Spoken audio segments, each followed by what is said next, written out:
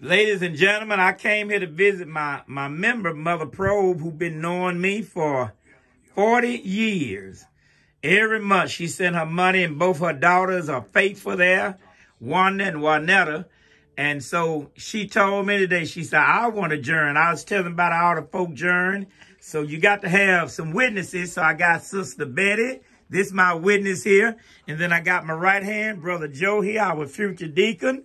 And so we got 3 witnesses. The Bible said where 2 or 3 are gathered in my name, I'll be in the midst. So we got more than 2 or 3. We got 2, 4, we got 5. And so at this particular time, you hold the phone there for me. You can hold it on me as I ask her. And Sister Probe Griffin, do you want to be a member of New Vision Baptist Church? Yeah. And we are honored to have you, and you're going to come as Christian experience. Okay. I already bring you your Lord's Supper every month.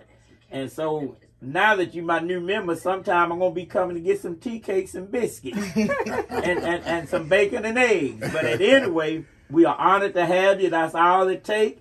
All in favor for her becoming a full-fledged member of New Vision, let be known by saying aye. Aye. Any contrary? No. I give you my right hand of fellowship. All y'all come give her the right hand of fellowship and welcome her to New Vision. And we're going to make sure that Keisha write this down to get it on record. Do you have anything to say about your mama journey in church today? I'm glad she came. You going to call your sister? Yeah. And tell everybody else. Okay. Are we glad to have a Deke? Yes, we are. We glad to have you. Anything you want to say today? No, but I'm glad to be with y'all. You already been with us. You legally now.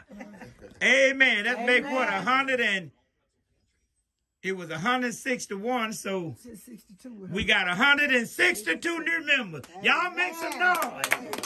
Amen. All right there. Bye bye.